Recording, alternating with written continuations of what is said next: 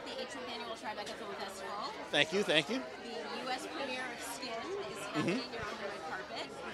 Yes. Tell me what you're feeling right now. A little bit of state of euphoria right now.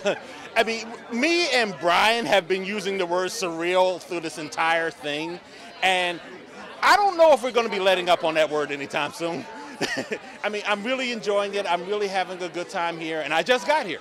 So I'm hoping that everybody really enjoys the film and takes what we took out of it. So.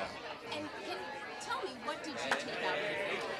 I think that there's a lot of people who have questions that they want answered. They want to know if there's going to be solutions to this kind of hate mongering that's going on, if we can actually beat it back. And do we have to always not recognize somebody as being a human being? And this kind of movie actually shows you that you can be a human being and get out of this nonsense. And it's just, you know, there's just so much that you can. A lot of people are angry right now. A lot of people are frustrated. A lot of people are trying to figure out where we're going to go from here. Maybe this movie will be a blueprint. We'll see. We'll see. And what was it about this film that you wanted to be a part of?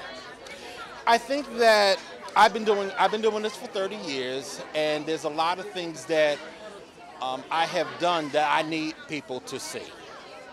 And I'm 50 now. I've been doing this since my 20s, since I was in the Air Force, and for a very long time, it was just like falling on deaf ears.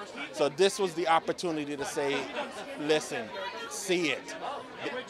There is a way out of this nonsense. There is solutions to the problems that we face. So that's where I'm at.